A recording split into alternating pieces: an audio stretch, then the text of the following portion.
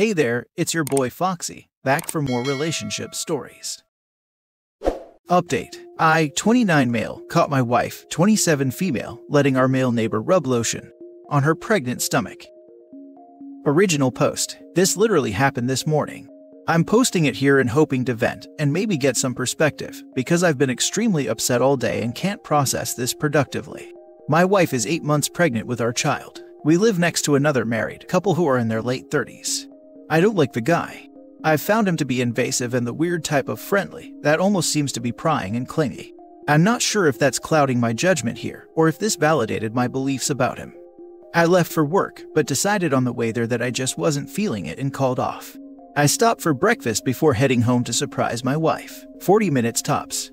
I get home, enter from the back door, and there's my wife and my neighbor sitting in our living room on the couch. She's turned toward him, fully clothed, but with her shirt pulled up over her very pregnant stomach, while he, facing her, is rubbing lotion on her stomach with both hands. They both froze before my wife asked how come I was back, and then said neighbor stopped by to borrow the toolbox while I was moisturizing and wanted to know if he could feel the baby, so I said okay. I told him to get out before I put him out, and he left immediately. I tried to stay calm and talk to her and get the whole story. Neighbor's wife is apparently infertile, which is the first time I heard of it, which is amazing considering the guy never shuts up about his personal woes, and that he wanted to feel the baby. That's her story, and she's sticking to it. That's not good enough for me. My thought process is that there's a big freaking difference between feeling a baby for 10 seconds and coming into our home and rubbing lotion on my wife's stomach. If it was some close friend of ours, I might understand. But I dislike the guy, and my wife has never expressed any sort of closeness to him aside from passing pleasantries, and she's not the type to let anyone she isn't close to put their hands on her. So, in the span of a day, the guy goes from being a distant acquaintance of hers at best, to her deciding to invite him in and let him rub her. I also find it convenient that he showed up that early, right after I went to work, very shortly after his own wife also left for work. And he's never came over asking to borrow anything of mine before, yet 9:30-ish in the morning, and he urgently needs a toolbox. I don't believe my wife, and this is the first time my trust in her hasn't been strong enough. I don't believe her story because it makes no sense.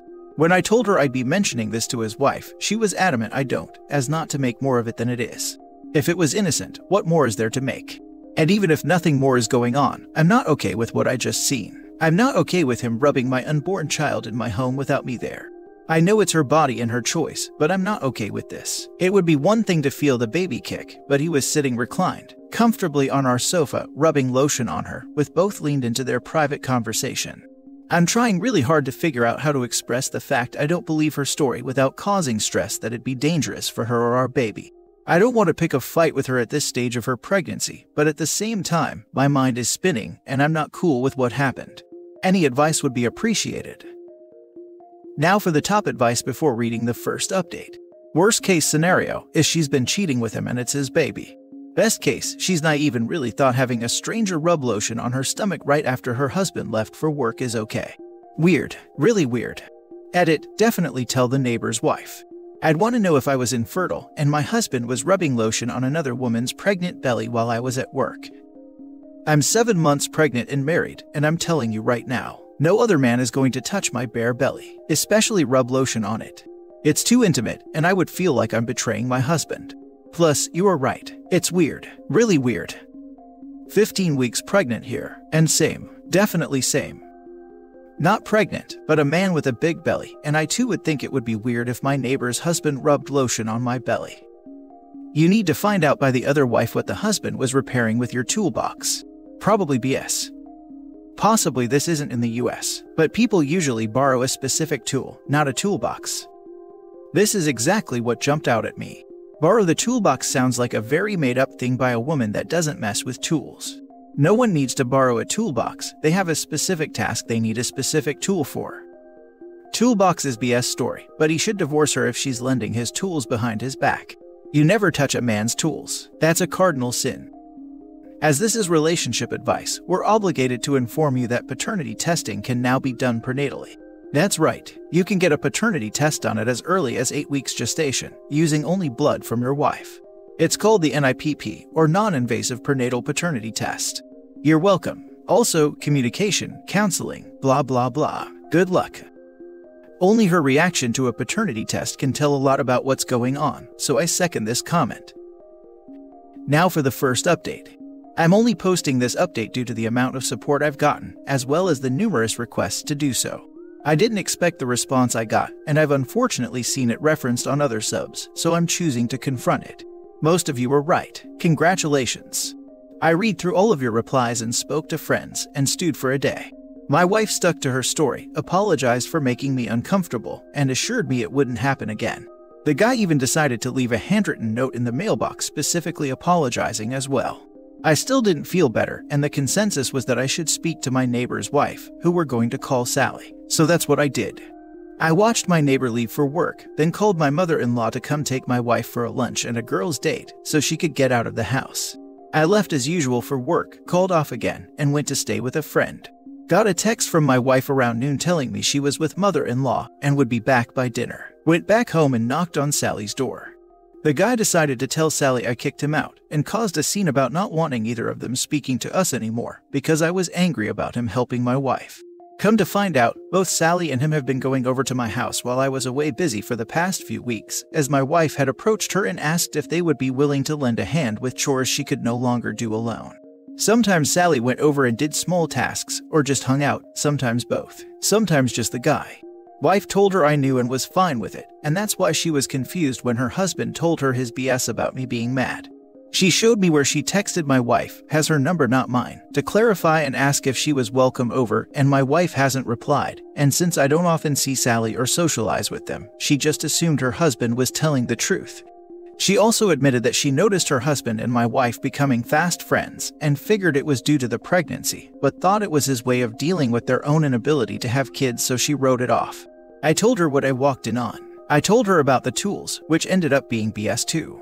Came to the same conclusions. Both cried. Both hugged for the first time. Both took turns denying and accepting and talking each other down. Took a walk around the block together and conspired. She planned to call her husband at work and say that my wife messaged her, confessing to the two of them having an affair and seeing what happened. Went back to my friends. Started having major panic attacks thinking I messed up, that I was about to ruin my marriage, worrying I might be wrong. A bit later, and I get a call from my wife screaming at me to find a way to leave work and come home.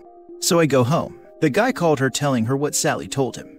She told me I was crazy, I was a piece of trash, that she was considering leaving me, everything.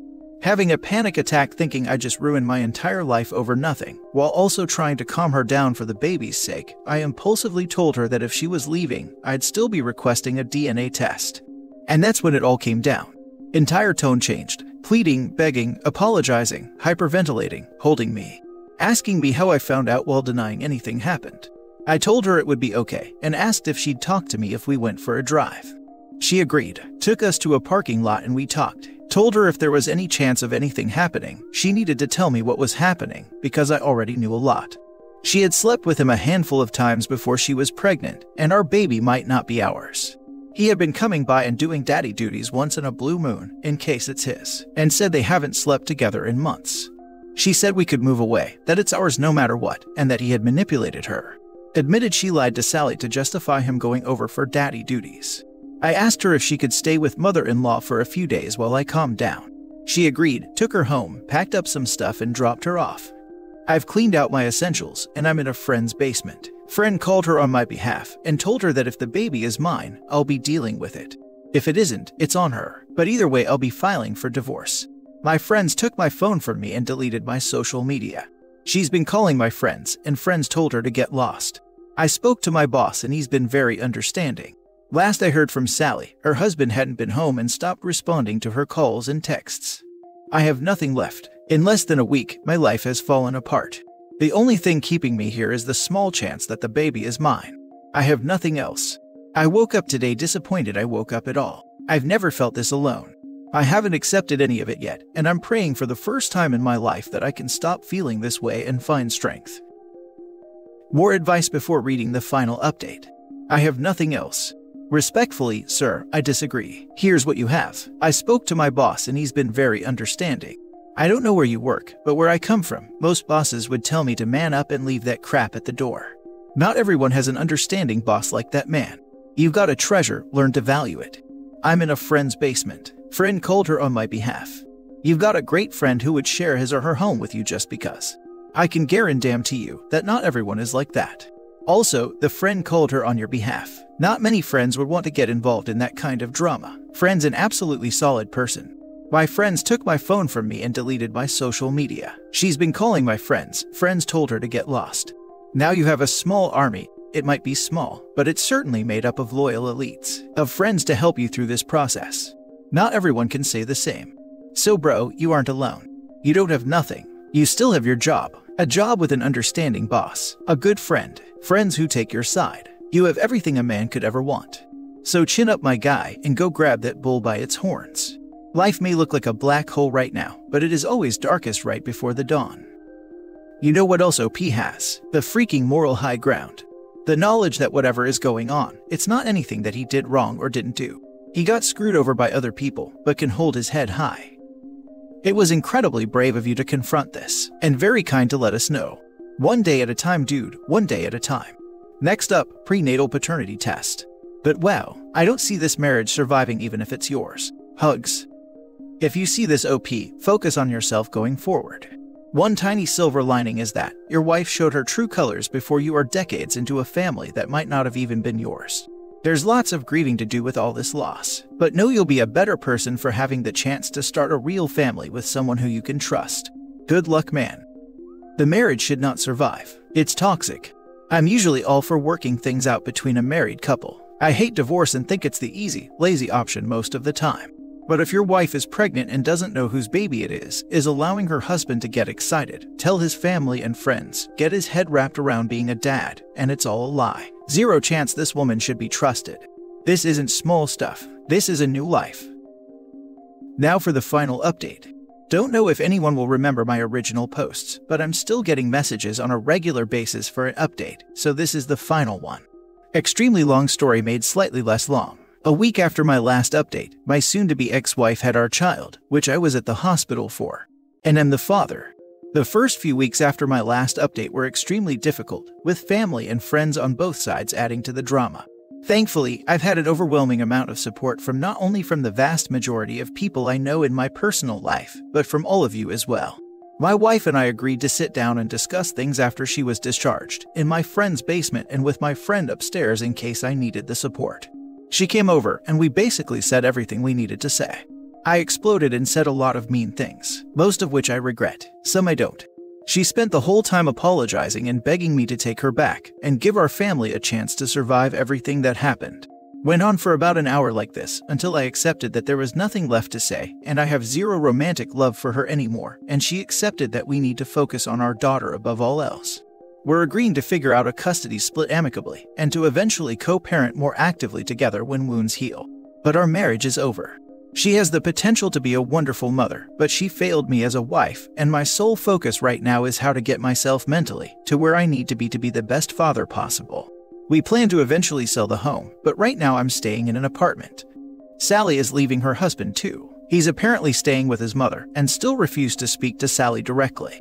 According to her, the last thing that was passed along to her is that he understands what he did, he's sorry he hurt her, he loves her, and won't contest a divorce.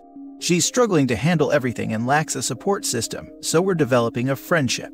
Mostly two wounded people leaning on each other, and I'm doing my best. She plans to start therapy too. And no, I don't plan to be anything more than platonic friends with Sally. Lovely woman, but no. I still haven't fully processed my new role as a parent. I think mentally I already convinced myself my child wouldn't be mine in case it ended up that way. I plan to take classes and spend more time with my daughter doing early bonding. I'm terrified but very happy. I know there's a lot left to do and a lot of hurting left to go through. But I'm stable and a dad. That's what matters most. There's something about the audacity of cheaters parading their affair partners in front of their spouses or partners that is so much more anger-inducing than your usually clandestine affair. I'm not sure why. My brother's soon-to-be ex-wife had an affair with a guy who was my brother's then best friend. 1. Apparently she'd always had a crush on affair partner. Then why date my brother, marry him, and have kids with him? 2. Evil sister-in-law and affair partner conducted much of this affair at my brother's and hers at the time apartment, under the lie that she was taking care of affair partner after he had a procedure done, and while affair partner's wife was at work. Plus, there's the horrifying nature of them to conduct it in a small apartment that always had my young nieces present. 3. Extra creepy detail. Evil sister-in-law was the maid of honor for affair partner's wife in their wedding, only a few months before crazy sister-in-law admitted to the affair. Oh, and affair partner's wife was the maid of honor at my brother and evil sister-in-law's wedding as well. Bonkers. 4. Evil sister-in-law soon got pregnant with affair partner's kid, and now lives with him and his wife, and their combined 3 children. I actually don't feel bad for affair partner's wife because she apparently only became close friends again with ex-sister-in-law for free childcare. I kinda think she was aware of the whole affair and approved of it. I think they might be polygamous, but lacking any sense of healthy boundaries or care for other people. It's an infuriating situation that almost ended my brother. He didn't sleep for over a month. I constantly worried that he'd die in a car crash or workplace accident. My poor nieces, years on, don't always cope well with the implosion of their birth family. Divorce has dragged on for 2.5 years. There are other bonkers details, but I'm running on. Anyway, it took a long time to not want to scream at her when I saw her. I still get that impulse sometimes. Dear potential cheaters, can you at least avoid your spouse's siblings, parents, friends, neighbors, coworkers, and so on? Love the people who have to pick up the pieces in the wake of deceitfulness and betrayal. My cousin ended himself when he found out his wife and lifelong best friend had been having an affair almost their entire marriage. I still wonder if their 2 kids are his, but I don't speak to that side of the family. They'd lie anyway. What a mess. I'm glad OP stood his ground. Boundaries are important, and so is respect. I almost wished it wasn't his child so he can get a clean break. Must have been very difficult to still proceed with the divorce knowing you have a newborn to raise together. Same here. It's almost unfair for OP. On the flip side though, neighbor has been technically rubbing OP's child in his ex-wife's belly all this time. Creepy in hindsight.